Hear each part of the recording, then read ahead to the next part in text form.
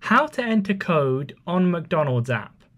So first of all, here on the home page of the McDonald's app, you want to go to the bottom right hand corner. We see the three little dots and it says more. Go ahead and click on that. Then in the more section, you should see a screen which looks a bit like this here, where you want to click on scan vouchers. Click on that section there.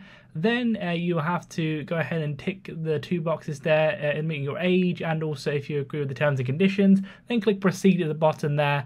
Click allow on the camera if you would like the scanned version, like so. If so, what you have to do is just aim your camera towards the little code that you can see on the piece of paper that should come on the McDonald's actual physical item.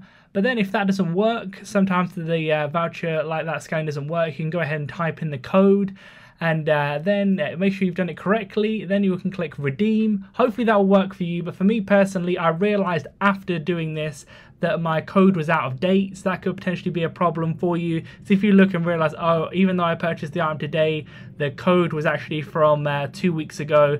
So if that's the case, that's the reason why it's not working for you. Or potentially there's some other reasons why it's not working. If there continues to be a reason why it's not working and it's in date, go ahead and contact McDonald's support and hopefully they can help you. But hopefully this will work. Leave a like if it did and subscribe for more helpful videos.